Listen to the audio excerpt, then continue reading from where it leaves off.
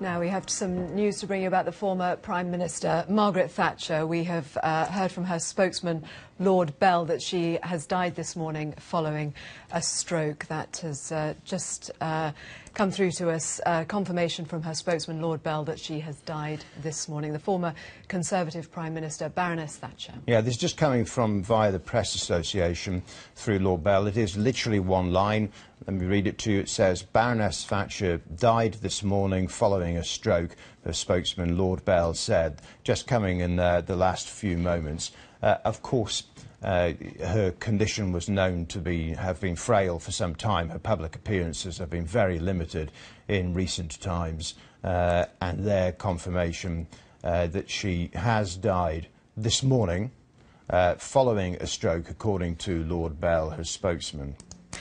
She was the longest-serving British Prime Minister of the 20th century, Prime Minister from 1979 to 1990, called the Iron Lady. That was after a comment from a Soviet journalist, a nickname which, of course, became absolutely synonymous with her, associated with her uncompromising style of leadership and refusal I'm sorry, I was interrupting there, John, just because there's one more line, just as you were reading that, which has just come in from Lord Bell. And he's been quoted saying, "It is with great sadness that Mark and Carol Thatcher announced that their mother, Baroness Thatcher, died peacefully following a strike this morning. A further statement will be made later." So that quotation just coming out as Joanna was reading there about her background.